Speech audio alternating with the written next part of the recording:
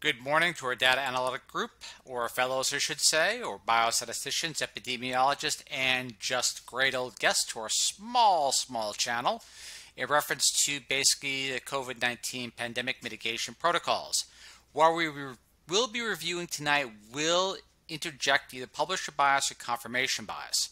Primary reason being is we're attempting to see if the pandemic mitigation strategies being used as a whole are truly basically the right path. And the chart that we're looking at right here, or I should say the graph, which we pulled from, let me show you real fast, from the VAERS Vaccine Adverse Event Reporting System, this file right here. And for those that were here last week, this file has grown substantially in just 7 days, meaning in layman's terms, there have been a heck of a lot of reports in the past 7 days, about 40,000 new vaccine adverse event reports submitted to the system. All right, now before I begin, let's look at this data right here. This is the vaccine reaction reports by vaccine running from January 1st, 2021 to May 14th, 2021. These are all the vaccines which are normally administered as you see before you. And these are the adverse events reported on all the vaccines, but particularly if you notice there's only maybe three that you see, and these are all the COVID vaccines. So by far, now this could be, selection bias, confirmation bias, there could be, there could be an individual hysteria in reference to the vaccine itself.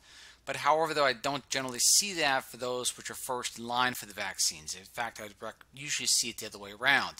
And keep in mind, too, the vaccine reaction reports of VAERS, on average, statistically or historically, only 1% of the reactions ever get reported. And we're going to review that in a second.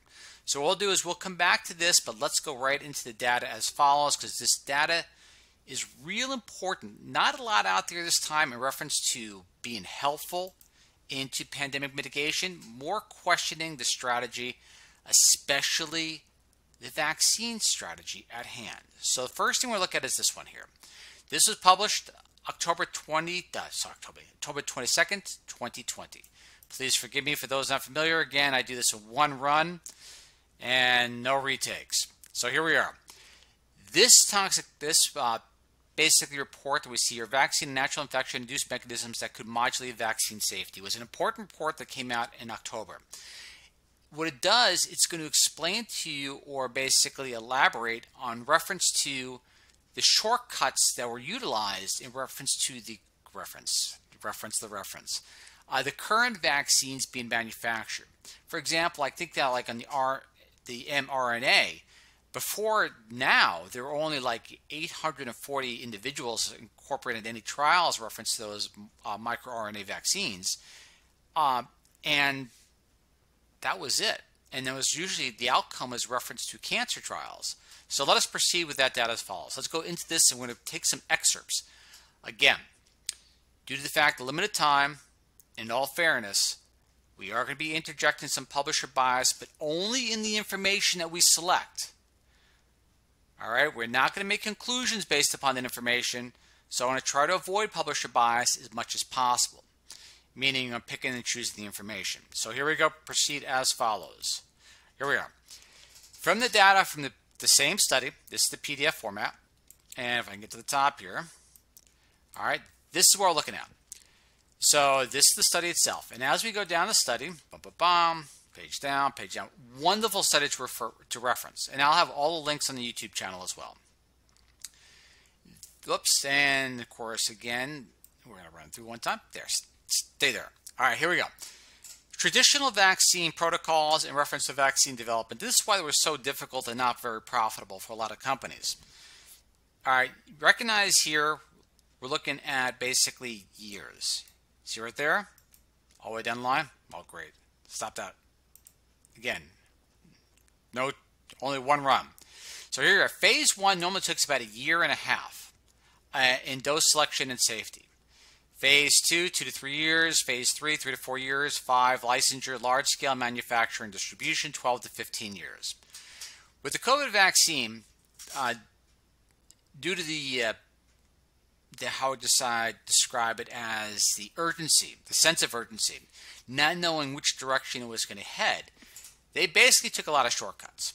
And the shortcuts they took were basically not looking at the following information that you see here. I'm not going to read, well, I will read part of it: antibody-dependent enhancement, immune enhancement, cross-reactivity, non-specific vaccine, antigenic and bystander activation, immune evasion. This one right here is pretty important to me. Actually, sorry, chronic immune activation. That's the one that kind of I have my greatest concern personally. But let's look right here. So you had a vaccine brought to market within an incredibly short time, cutting out really virtually no phase 2 and phase 3 trials.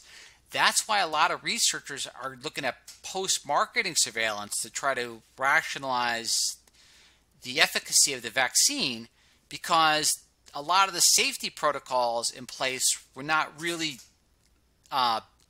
produced in a method that was traditional, i.e. traditional vaccine. So let us proceed as follows down the line. And we're going to look right here. Let's see, just one dip. I just want to make sure I'm going to the right page there, 1450. And I'll have all the links on the YouTube channel to repeat as well. And what we have here is a couple different things. All right. These are possibly some of the outcomes they have to watch out for, long-term outcomes. One virus may enhance infection with a different virus. That's a highlight. Gut microbiota. Interesting reference to the mRNA vaccines itself. It can actually alter gut microbiota. It was actually researched quite readily in reference to that. If you look at a lot of the biowarfare stuff.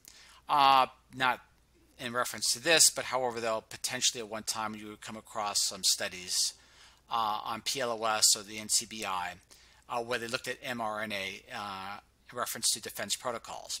Then you look right here, chronic immune activation. All right, so but I can't, obviously I have more time, I'd love to, but these are all the potential negative outcomes that were not looked into in reference to the vaccines being developed. All right, now again, it comes down to a sense of urgency. Now as time went on, you know, things may not have appeared as urgent, but still just the same. Now here's another aspect too. Remember I said on the VAERS, or the vaccine adverse events reported, fewer than 1% of vaccine adverse events are reported. So when we look at data like this, and if you think that 1%, all right, so let's see if I have a good idea of the length of the data frames here. Yeah, so if you look at the length of the data frames per se, I think it's something like 217,716. All right, so that's the length of the data frame, and I'll go more into that in a few seconds. So if you look at 217,716 reports, and then you basically dwell on that could be only just 1% of all the reports, adverse events being reported, it gives food for thought. So to read forward, and fewer than 1% of vaccine events, please forgive me again, it's a little late, adverse events are reported, how well does the sample reflect the total number of adverse events actually experienced? This is not a randomly selected sample, as one would be required statistically valid results. Thus, even analysis of short-term adverse events based on VAERS data are severely flawed. And if fewer than 1% of these short-term adverse events are reported, what fraction of long-term adverse events, where the connection between the adverse event and the vaccination becomes more tenuous as time proceeds, would be reported? One can only conclude that a negligible fraction of long-term adverse events reported in a passive monitoring system like VAERS. All right, next highlight. Thus, the following examples reflect the extremely small tip of an extremely large iceberg of long-term adverse vaccine events. To caveat this is not to create alarm, install fear. This is generally for conjecture, analysis, and again, risk to benefit ratio. Does the risk of the vaccine justify, or does the benefit of the vaccine, I should say, justify the risk? Again, that is for you to decide, not for me to decide for you. But however, though, for example, to give a few examples here of the other vaccines where they found out in animal studies that certain things may have not been conducive. And once a vaccine is on the market, there's very little for a certain time, there are very few post-marketing surveillances of that vaccine. So evaluation can take quite some time. But here is a list of potential that they're concerned with. I'm not going to read through the entire list. This will be in 4K, and so hopefully you can enlarge. Remember, even though the video is produced in 4K, it takes a few days for it to be actually that clear. It starts coming clear within about 24 hours, but still, be patient, and it'll be crystal clear on the video, especially on YouTube. To proceed forward or down the line, again, this is a very, very long article. All right, next one here. This is the concern of objectivity. And the main thing about science, obviously, is the fact is, for example, you'll hear me utilize the word bias. And bias means it could be subconscious, it could be conscious. It means I can be wrong, but based upon my perception, I'm right due to personal experiences, positive or negative, that can cause me to color the outcome. This is the bias that these researchers are concerned about, or basically, and sometimes they even concern more about corruption. It is an interest to remember SARS-CoV-1 when the British Medical Journal just printed an entire expose on the corruption of the World Health Organization, as well as in Britain. They will not release conflicts of interest financially in reference to vaccine development, but to proceed as follows. It is an interest to the federal government that approved vaccines have a high vaccine effectiveness. And a reading of the VE literature for the VE section contained in this paper shows clearly the emphasis by the sponsored research community, at least in the high impact factor journals, to emphasize high VE, meaning there's a rah effect in reference to, oh, vaccine, it's great. Vaccine is a medicine, bottom line. And not all medicines are good, and not all the vaccines are, how I should say, don't have the desired positive effect. For the COVID-19 vaccines in development and the COVID-19 emergency measures being taken by the federal, state, and local governments, dissenting voices have to make themselves heard through venues other than peer-reviewed publications in mainline journals. That's really irritating to me, because this is one thing this pandemic has done. I've never seen so much scientific analysis be basically pushed aside in reference to basically, I don't care if it's Democrat or Republican, a party line, period. And where a lot of researchers are even afraid to speak out. You'll always hear the same thing. If they have something negative to say, they always say, for example, if it's on regard to vaccines, they'll always say vaccines save millions of lives through history, da-da-da-da-da-da. And then you read 3 paragraphs down, after they basically show their loyalty to thought or groupthink, then they go into the actual data. And we're going to go into that in a second, too, in some of the research that comes out. This is a perversion of the scientific process. This is scientists speaking. These aren't journalists. This is a perversion of scientific approach, requires that all knowledgeable voices be heard and results in published literature of questionable credibility. So again, it's something to think about in reference to when you have researchers crying out to be heard, which actually, as you saw at the top, quite a few of them, spent some time in the concern about the production of these vaccines and not being negative about it. They're just saying these are the issues that have to be looked after in reference to these new vaccines that have to be monitored for the benefit of all. And to conclude down, the optimistic outlook for early vaccine dissemination to the public contradicts vaccine development history, especially for coronavirus vaccines. Vaccine development, including limited safety testing, has taken an average of 12 to 15 years. Now, this is an interesting aspect. You ready? Vaccines for the coronavirus most closely associated with the SARS pandemic outbreak in 2002 and the MERS pandemic outbreak of 2012 have yet to be developed successfully, even after 1 to 2 decades of research. All right. Now, obviously, we have the new vaccines which were rushed to production with the noble sense of urgency. But however, though, so many safety protocols were removed that you really begin to wonder. And again, risk to benefit ratio. Does the benefit outweigh the potential risk in long-term health concerns. If you were not being pressured by businesses or governments or friends to travel, because, you know, it's obviously they're trying to incorporate, if you don't have a freedom, they're trying to basically scare you into a certain behavior, then your reality, your government or business or whatever it is, or your airline is partaking in what's called, you hear it often go, we have to give incentives to not wear a mask. It's called Stockholm Syndrome. And if you know what Stockholm Syndrome is, I really recommend that you look it up. But however, though, again, that is, as far as I'm concerned, that's Stockholm Syndrome. Publisher bias. That's publisher bias, all right? So keep in mind, that's not the venue or the opinion of the researchers in reference to this article. But however, though, they do bring up a real strong point. You're looking right there. That's all the steps that will be skipped.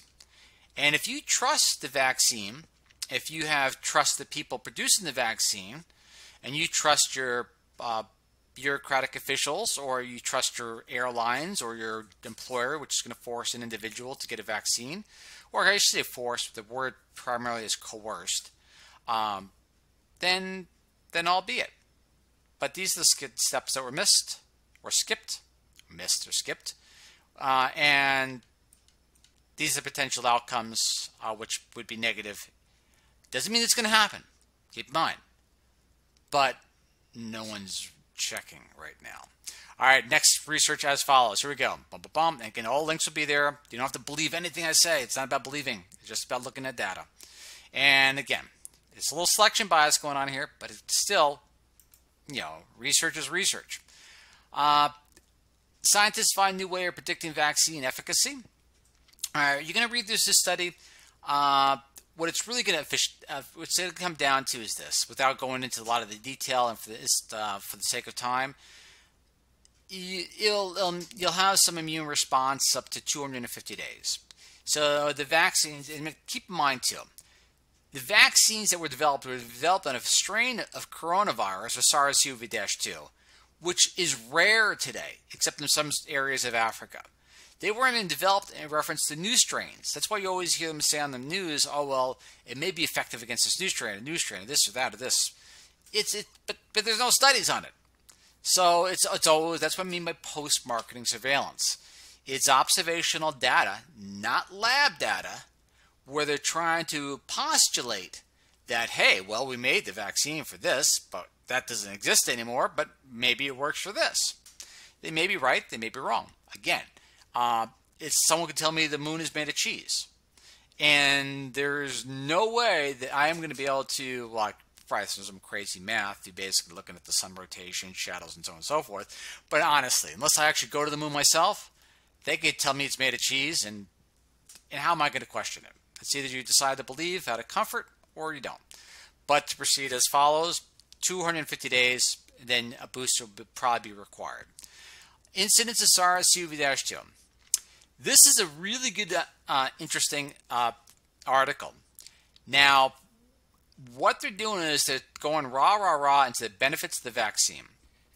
And they're saying, well, basically the people vaccinated are benefiting the unvaccinated, which may be true. All right? But I want to read you the actual numbers, and from there, I want you to make your own conclusion. Not me. Again, this is not about me. So this is just about you and I and others reviewing the data, which obviously is not surfaced in a lot of the media sources. So here we are. What they did is they looked at 280 nursing homes in 21 states, as below. And so the residents who have been infected 90 days, it goes into all the vaccines, so on and so forth.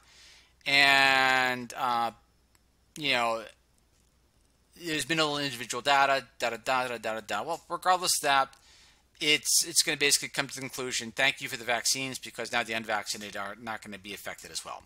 But however, though, let's get right into the data as follows. Here we go. Again, I'm recorded, so please forgive the sound effects. All right, so let's look at what we're looking at first. Let's go to the top. All right, and get this highlighter off. There we go. So we have no highlighter malfunctions. over highlighting. This is a supplementary index. All right, so here we are. This is the data, the raw data. This is what's so fun to look at because, again, this is where you get the information. There used to be an old term, again, during the Dark Ages called circumlocutions. And circumlocutions were basically where a lot of your Galileos and Da Vinci's had to get information out there, but it was all in code. So a lot of books you would read would sound superfluous in their detail. But in reality, when you're reading things like Alice in Wonderland and things like that, it's alchemical texts and so on and so forth. It sounds fantastical. Even, a lot of manuscripts. But however, though, they were not meant to be taken verbatim. They're written in code. So let's get into our data. Here we are. All right, so here, look at it. This is unvaccinated. You see days after the clinic because they go to the vaccine clinic and they get tested regardless of that. So wonderful life for them. All right, so here we're looking at is nursing home vaccinations. All right, here we are. Residents with at least one dose of vaccine. And this is for low incidence counties, 250 cases per 10,000 population. So 15, 28 days, which past 14 days, 1.2% affected. Get over there. All right, and we go to the same time, unvaccinated. We'll just say basically the rough and tough ones, for whatever reason, don't want it. All right, here goes. 0.7%. So here we see how to read the data down the column. All right, so then we go basically to those after the second dose. Now keep in mind, 28 plus 14 equals 42. All right, so that's what we're looking at. That's why you see the 42 there. So this is their second dose, 0.2%. Unvaccinated residents, 0.2%. Now, albeit, oh, look at this. I didn't really pay attention to that. Now, look at this. This is interesting. You remember, the vaccine was designed supposedly to reduce the severity of infection, all right? Not necessarily transmission. Of the low vaccine population, or the double vaccine by that time, 50% are asymptomatic. Of the unvaccinated hardcore iron core individuals, which don't want anything new, 66.7% are asymptomatic.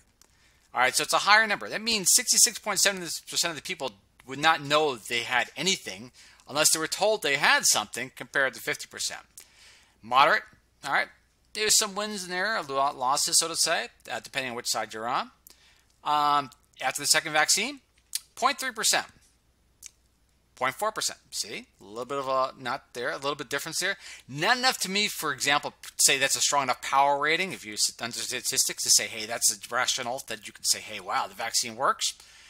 Look at this: 78.6% asymptomatic, 85.7%. All right, understanding that the higher the percentage of asymptomatic, the less. It just means that people had to be told that they were sick, otherwise they would not know that they were sick. Higher incidence, a highly infectious area. This is amazing. Ready for this? All right, 14 days. 92.9% are asymptomatic. All right, and keep in mind, well, look at this. I didn't pay attention to this. Look right here. Here it is, right there. 0.4% of those with both vaccines become infected. All right, 0.2% of the unvaccinated. Right off the bat. Let's reference or review vaccine efficacy or vaccine effectiveness. There's obviously some sort of breach. Doesn't mean the vaccine is not effective in some aspects, but if I'm looking at the data here, and let's say some sort of confounding, which I'm not aware of, yeah, it doesn't. It looks like the unvaccinated. I mean, you could say the unvaccinated are benefiting from those that are getting vaccinated, but however, though, the unvaccinated seem to be doing better than the vaccinated, and I would not suspect that. I would not expect that the vaccinated are because the unvaccinated become 100% asymptomatic. So that means everyone that in this group, for example, from here on down, they would not know they were sick unless someone told them they were sick. Case 1. Case 2. Let's go to the next one. All right, here it is. Staff vaccinations. All right, 15, 28 days, 14 days. Remember, 28 plus 14 equals 42. Here we are. Lowest staff vaccination. 0.4%. 0.4%. The 0.4% here are asymptomatic. The 72% here are asymptomatic. So again, you see the numbers, you make your own judgment call. Moderate staff vaccination, so basically, obviously a good proportion of the staff is vaccinated. And keep in mind, these are nursing home residents. These are the primary individuals, the most vulnerable. These are the people that the vaccine was designed to help. All right, so keep in mind. 0.2, 0.2. 75, 66. All right, so you had one person here, for example, that may have felt something compared to the asymptomatic group here. So let's give them that, all right, in reference to the vaccine crowd. So in this one, I wouldn't say beyond any statistical significance, but they had a better day in the vaccine crowd there. Now I'll go high staff vaccination.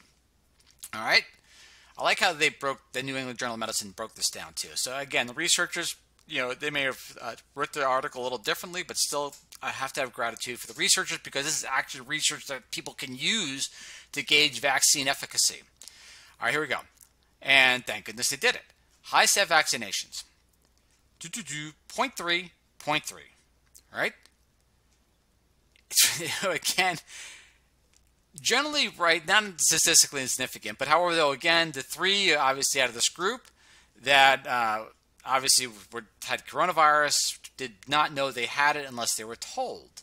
So it's really weird as a general rule because the group's a little smaller. I would like to see the groups the same size. That when they are infected, the infections are generally milder than the individuals which are vaccinated. And the vaccine was developed once again for reduce the severity of the reactions. It may have been very, very, very effective against the initial strain that it was produced and tested against, but times change. So let's proceed down. And what is the other one? More graphs and charts. Well, let's move on to that. Again, links will be there for you to follow. It's not about trusting me. Don't trust me. Always have information that can validate your hypothesis or at least observation. All right, let's see. So let's go to the next one. And this was the article, and it's a really good article.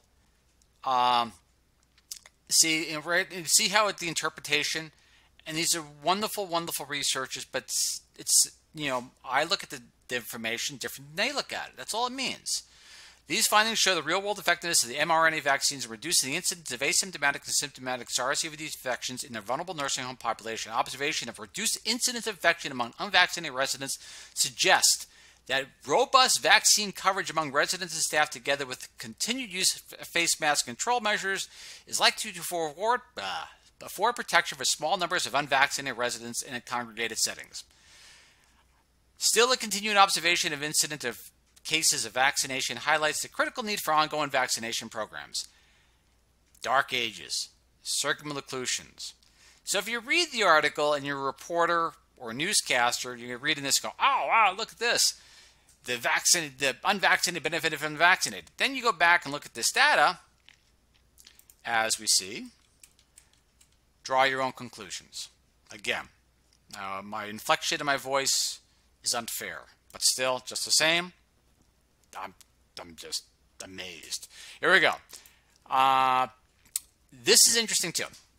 Now here we go. This is like the whole thing is like all on vaccines because again, the harder the push, obviously, the more likely Adobe Cloud. The harder the push, the more likely you're going to get pushed back. And with them making vaccines, this COVID-19, they're making an experimental vaccine override your biological right to self-determination based upon something which they considered pandemic, which at one time it was very serious and had potential to be very bad. But things have changed. But they're still thinking old school. And they're getting away with it. So I want them to be questioned. Doesn't mean they're not right. But you know what?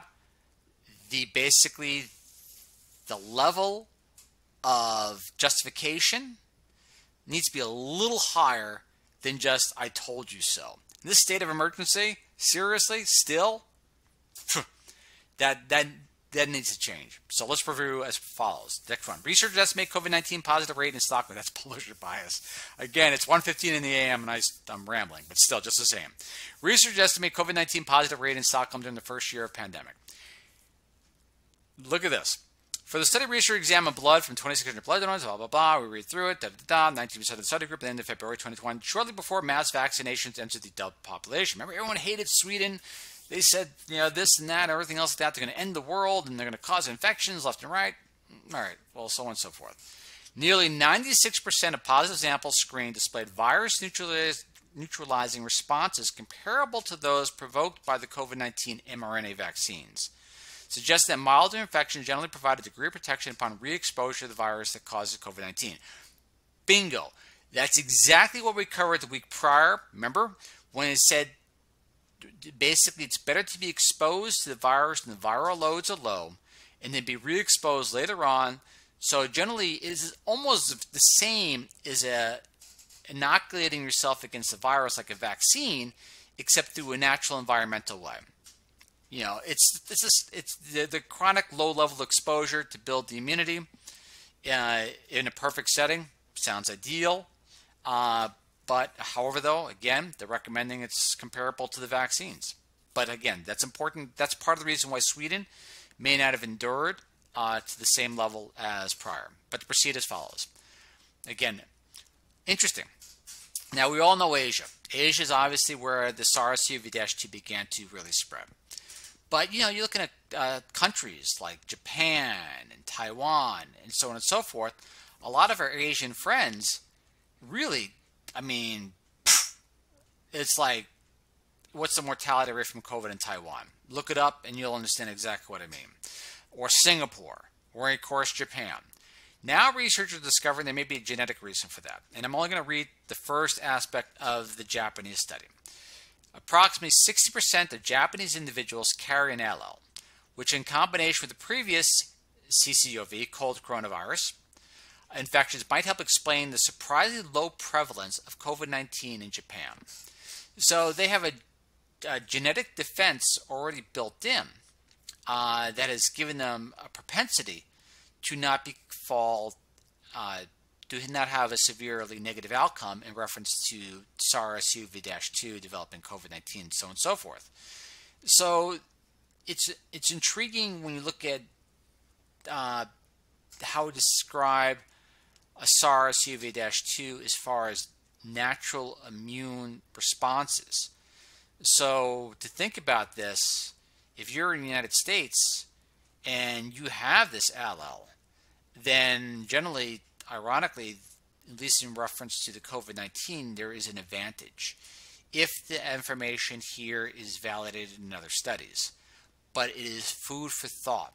So a lot of people of Asian descent, even though it's really weird because, initially we saw it as harming the Asian community more so, but at least in the Japanese data here, looking at the 4 common cold coronaviruses, in combination with this may be some promise. But it's still, the information has to be researched as follows. Again, HIV, remember HIV? Smallpox exposure and bubonic plague yielded 2 gene alleles which gave a natural defense against HIV. It was something which was looked at a long, long time ago, and I think it still holds today. But to proceed as follows. This is important.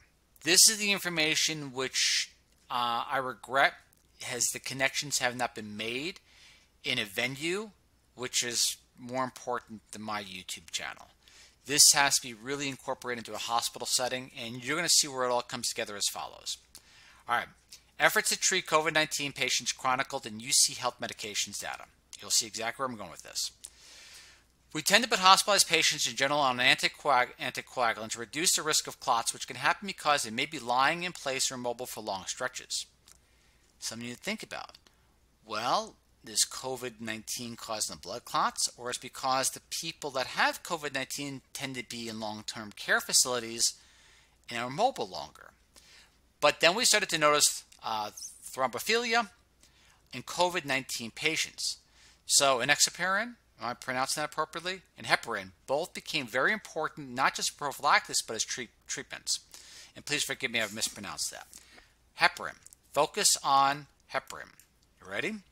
So when you look at this, this is how heparin is being distributed through hospitals. Now, I know a lot of medical professionals, alarm bells already went off.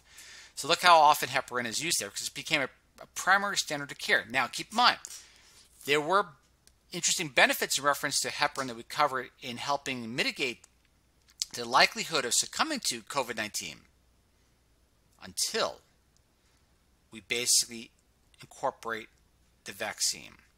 Now, keep this scenario in your head.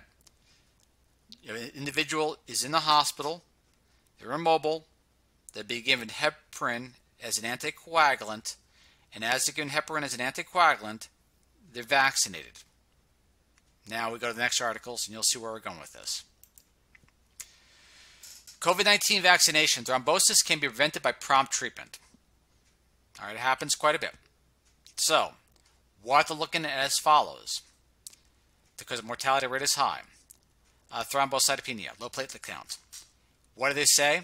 The usual heparin preparations must not be used to prevent clotting, since they can trigger thrombosis or aggravate it. What's prescribed commonly? Let's back it up here. And, for example, you see basically, what we're looking at? Heparin. Where did it even go? But yeah, heparin became very important, not just prophylaxis, but as a treatment. Remember the Spanish flu? One thing they don't tell you a lot about is the fact is, at that time, aspirin lost its patent, I believe. So generally, aspirin became a primary protocol for treating the Spanish flu. You know how much they used to dosage people with aspirin during the Spanish flu? I'll leave that up to you to research. You'd be quite surprised. But here we go with heparin. So if heparin is one of the primary medical protocols for individuals which are immobile to prevent blood clots, obviously, because they're on a ventilator or whatever it is, and then they get vaccinated. Let's basically confirm that information. Once again, guidance on treatment of rare blood clots and low platelets related to COVID-19 vaccine. Risk of CVST blood clots 8 to 10 times higher following a COVID-19 infection as compared to risk associated with COVID-19 vaccine. Special report, American Heart Association. What do they say? All patients with suspected CVST due to a COVID-19 vaccine should be treated with non-heparin anticoagulants such as no heparin products in any dose should be given. So medical policy, to play it safe, what they should do is do a washout period with heparin if they're going to vaccinate them or during the length of time being vaccinated, and move to a different anticoagulant and stay away from heparin. So you can have this situation here where you're having a high mortality rate post-vaccination, and it'd be a very, very simple and caring thing to do. Just connect the dots. Vaccines, blood clotting, no heparin, heparin being prescribed commonly. Again, that is something for you to review as you see fit. And medical professionals, please, what a simple mitigation tactic to ensuring the survival of individuals that may be in a hospital. At the same time, not succumbing to becoming one more adverse event report due to a COVID-19 vaccine. All right, so let's begin with the research and the data as follows. Here we go. Back to right there. All right, data frames. What we're doing is we're dealing with the VAERS data system. We are pulling from, again, as I showed before. Well, we're going to go back to that in a second, right here. All right, I'm going to leave this one up because that's going to be important. So as we go through, all right, our data, we're going to make sure our data frames, and you're going to have duplicates. Now, the duplicates is important because what's going to happen is if you go backwards in basically pulling your data and you go the wrong way, you're going to overestimate the vaccine adverse reports by far. So you got to make sure duplicates are removed. And for the general layman in the population, you're going to see something really interesting. All right, so here are our value counts. So you see this value count of 101.9670. 20. What that means is this. See right here? The person, unfortunately, and again, this was a fatality, had symptom 1, symptom 2, symptom 3, symptom 4, symptom 5. Had so many symptoms. And the medical community here, or the medical, whoever was there, did everything. Horrible things that had started to occur, but they did everything they possibly could to help this one individual. But so what's happened is they ran out of room to basically put all the symptoms down in the vaccine adverse event reporting. So keep in mind 101.9670, and for validation, just to show you the same chart. Here is the detailed medical data on this poor individual, male, 55, from Washington. Yeah, that was the outcome. All right. So, and anybody tells you that there's no, I heard it even on the major news channels that there's no mortality figures in reference to VAERS, maybe not confirmed, but however though, they're gravely mistaken and a high amount of prejudice in their verbal analysis of the vaccines. So here's the symptoms. Some of these are testing. The person died after the second test. I don't know why they gave him a second vaccine, but yeah. So that's the adverse event reporting in reference to that one individual. So what we did here in the data frame is we only took the first report so we can get an accurate number of reports based to give us an accurate number of vaccine adverse event reports, as opposed to the duplication, which can appear as 20 separate reports, but it's actually one report that had to fill 20 pages. That's the way to look at it. All right, so here we go. Data frames, we brought it all down. Symptom text, we reviewed that last week. These are all the categories we're looking at. Here's a vaccine report. These are all the other vaccines out there. Boom, boom, boom. And so on and so forth. So yeah, so most of our vaccine adverse reports, this is unprecedented and historical. This is the first time in history this has ever occurred. And they're gonna base passports and work employment and everything else based upon experimental vaccines, which are coming in with vaccine adverse reports, which is flooding the system. Yeah, that's a heavily misguided pandemic mitigation policy. All right, so here we go. Boom, boom, boom, down the line. This is COVID vaccine reaction reports by age. All right, there is that 16-year-old group that you want to do. I don't know how you get 10 to 15. I don't know if that's data mistakes or what, but that's unusual, and you got some lower ones than that. But however, though, seriously, in a group which has a very, very low negative outcome rate, it's mostly asymptomatic. Another one to stop transmission, but until you can prove that COVID-19 vaccines prevent transmission, and I'm looking at that nursing home data, good luck. All right, here we go. Boom, boom, boom, boom, boom, boom. 35 to 40, 45, 50, 55, 60, 65, 70, 70. Look, here's the interesting aspect too. You have a vaccine reaction by age. You have almost the same number of people between the age of 35 and 40 having adverse reactions as opposed to 65 and 70. And that's the number, 17,500. That's accumulated so far. Vaccine death reports by age. Now keep in mind, if they're being in a hospital and then, for example, they're being having heparin as no anticoagulant and they get a vaccine, yeah, that's going to raise up mortality risk by far. Here's your ages all the way down the line. That's got to suck. Because right here, you make it all the way through life and so on and so forth, and you're over 100 years of age, and the vaccine takes you out, yeah, that's no cool. Now, this is interesting too. All right, this requires validation. Again, VAERS reports need to be cleaned, so think of it as raw data. But I'm seeing here and here, I don't know, maybe that's typos or inputs, but that's to see any dot right there by age is odd. So as we go here, 16, 15, 17, 18, blah, blah, blah. And this is numerical 120. So yeah, still there is the vaccine death reports by age. Probably the highest here is about 75. So we continue down the line. This thing right here is basically a rolling 7, which I'll show you in a second how that works. This is the vaccine reports. The median here, I should put that as you're averaging 1,612 reports per day. All right, that's the mean all the way through here. Now, what we have here is vaccine reports by day.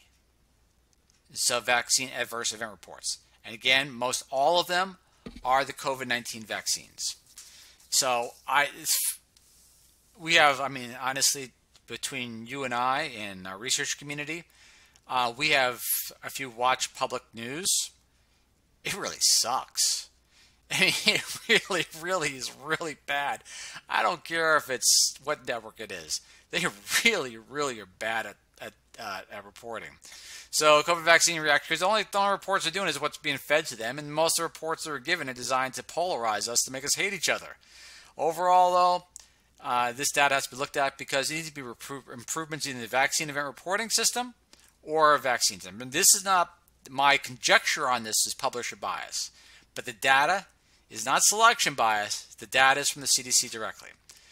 All right, what we're doing right here is this is our rolling 7. So you're about, on average, looking at about 17,500 reports per week. You know, on some weeks less.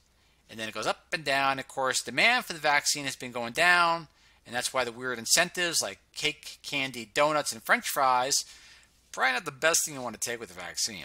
But still just the same. As the demand goes down, so has that also declined.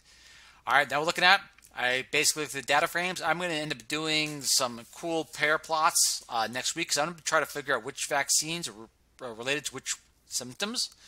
You look at the top 20 symptoms. Again, when this is 4K, it'll be a little clearer. You see right there, those are symptoms, for example, anxiety, body temperature increase, obviously temperature. COVID-19 is a symptom from the COVID-19 vaccine. I didn't write it. That's how it's reported. So if people say that you can't get COVID-19 from the vaccine, chances are it's a correlation. But however, though, it's being reported as a symptom. You guys speak to your medical practitioners about reporting. I'm just reading the data. And if you say that's incorrect, don't talk to me. Talk to your medical professionals. All right? Because all I'm doing is just reading the CDC data directly. Now, just out of curiosity, the number of people that had 5 or more symptoms, 82,060. So remember that one patient we looked at, 20 reports to fill up all the side effects and testing they had to do. 82,060 people had at least 5 symptoms. All right, so they filled up the entire page. So something to think about. All right, and then, of course, how do we compare so far to all of 2020? Reported vaccine reactions all of 2020 versus up to May 14th, 2021. Remember last week we were at 182,000. Now we're up here. Now, they could have dumped some data in reference to it, but that's all we have to look at. And I'll follow this up later on because it's 48 minutes, and let's cover the global data. All right, let's go back to this. This is still pretty disturbing. All right, state data. There we go. Da-da-da. All the way down at the bottom here. All right. So what we're going to do is I'm not going to cover all of it. Generally, this is the areas which had stopped the mask. All right, here we are. Remaining states with mask mandates or masks until medical state compliance orders are obeyed. These are the remaining states. So now these states become our controls. So we're going to compare how these states with basically strict pandemic mitigation measures, how they compare to states without vaccine mandates, without mask mandates, without crowd or birthday party limits, and so on and so forth. And now, there could be some confounding involved, but I'll tell you quite honestly, these states, for whatever reason, could be psychological too. They could be more COVID-19 engaged, so therefore more likely to have an overdiagnosis. Or people in these states could be less COVID-19 engaged. They feel sick, so they don't go to the doctor to get diagnosed. So you see what I mean? But however, though, I'm not seeing any benefit one way or the other. Remember Vermont was the breakout area? And that was the neighboring states. Let's look at, I'm going to move kind of fast here. There's Michigan. Michigan still's got their mask mandate. States around it. Wisconsin, nah, nothing. And then we go down here to do for speed, Minnesota. States around it, remember none of them had any mask mandates or anything like that. Da-da-da. All right, and keep in mind too, for the reporters out there that said that California is going to lift its mask mandate after January 15th, let me show you the email that I received from the Santa Barbara County Health Department. All right, this is where we're going to take a little bit of a side trip. May 21st, 2021. This is addressed to me. It says, after June 15th, according to all sectors and list the blueprint activities, business tiers, so on and so forth, and a certain news channel, F, with ends with an X, was totally wrong because they didn't read the email. They said, oh, California's going to lift its mask mandate after June 15th. Well, maybe, maybe not. We don't know. Because, quote, in bold, it is important to note that employers are still subject to the current Cal OSHA, which includes requirements for masking and social distancing. It will review the recommendations on June 3rd. No, F blank X news. They are not lifting the mandate. It was no one said they were lifting the mask mandate in California. Do a little bit better research. And however, though, here we are. Vaccine verification, negative testing, still restrictions. Then we're no one's lifting their state of emergency. That's like, what the frickin' heck? And nothing that they've done has shown any benefit of working, but still, state of emergency, still? Yeah, that's a little maniacal. A little bit of Munchausen disorder there, Governor. But to proceed as follows, the other data. Here we go. Oops, there, wrong one. All right, so here we are. So we go there, and I don't think there's any more information as of use. COVID to hospitalizations, you notice the drop there. Everything's getting better. The states with loose states, the green states, still outperforming by far the tight states, by far. More of the data there, not running into a lot of states left with strong mask mandates, but it seems to be a drop in the incidence. Doesn't mean it can't go up, but that's the beauty about weaponizing uncertainty. Why not be influenza? Why not be strep? Why not be whooping cough? What's the next pandemic? And so on and so forth. And so nothing really data-wise, even here as far as new deaths. There's, again, with controls. Now, white are the few 13 remaining states which are maintaining their mask mandates. But I want to go to world data real fast. We're going to have to probably wrap it up because it is getting pretty late. Let's check real fast here. That's your vaccine distributions between the Pfizer, Moderna, and Johnson & Johnson. All right, hospital occupancy. COVID patients. Well, we could do that already. The curve's been flat for a long, long time. Florida, remember Florida was supposed to fall off the edge of the earth? New York. All right, that's being repetitive. All of a sudden, let's go to here real fast. I want to do the world data because this is important. Here's the mortality cases in Europe. You still in a state of emergency in Europe? Or are they still keeping threatening to lock everyone down? Here's your mortality per million. And looking pretty much like the scientists had predicted in the beginning, becoming pretty superfluous compared to the flu. Not in the beginning, no. Now, yeah.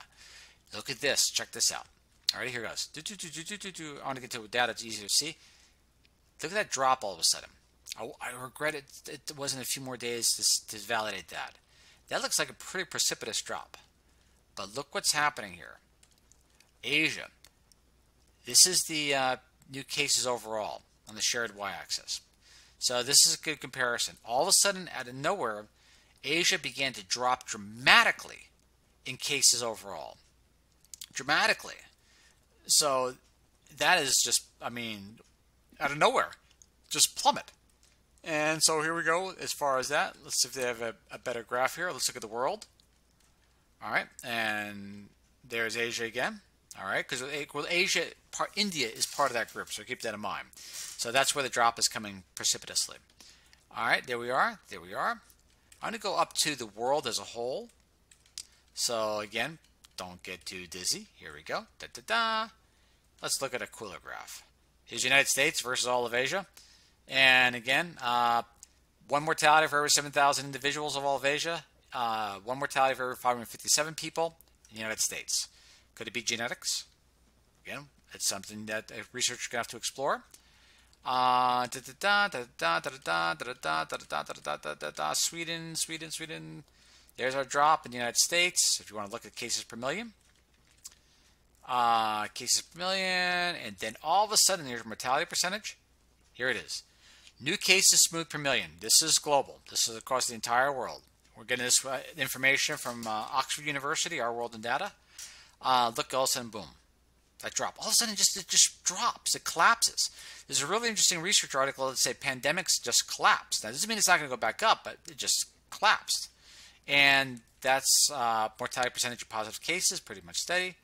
But there's that curve. It just goes up and then down, and then it collapses. All right, let's look at information real fast. Again, I'm going to move in real fast because I want to go 60 minutes. Let's look at our Monte Carlo. There's our Monte Carlo, new predictions on the Monte Carlo model. If we continue to follow this path, we're pretty much by, I guess, what is that, October 11th. We're going to be somewhere in this range. At the worst case scenario, below 1 case per million. At the best case scenario, about 0.2 cases per million. And right now, we're basing it upon all of our prior data up to May 23rd prior. And the model that I made here, obviously for those that are familiar, is based upon stock predictions. All right, let's see real fast. Right here. This is our world data. And Italy going down at about 2.5. And keep in mind, India has a mortality rate higher than, less than Italy, but yet it's perceived totally different by global news sources. So please forgive me, but I'm going to end it a little short before we get to cover all the data as we see that are out there. There's India. It's still see about 2.5, and then we look at other places, of course. France 2.5. France and India have about the exact same mortality rate. But yet, you don't hear much about France in the news, but you do see a lot of pictures coming from India. All right, so let's go back to our data as follows what we covered. So first off, we are looking at the vaccine, the VAERS system, and that pretty much sums it all up. And I'll break up the data a little bit more in detail next week. We looked at basically our vaccine reaction reports. We looked at guidance and treatment, heparin, and vaccine induced clots. Not ideal. Be very, very humane and nice thing to do if they don't prescribe heparin when individuals are getting a vaccine in the hospital or vaccinated in a hospital, because it would just be kind. Genetics. Japanese may have a very, very built-in defense against COVID-19. That's henceforth the lack of negative outcomes in Japan. Many people already in Stockholm, in Sweden, already had 96% of the samples were positive, and they already had neutralizing bodies compared to the vaccine. So why get vaccinated? I don't know.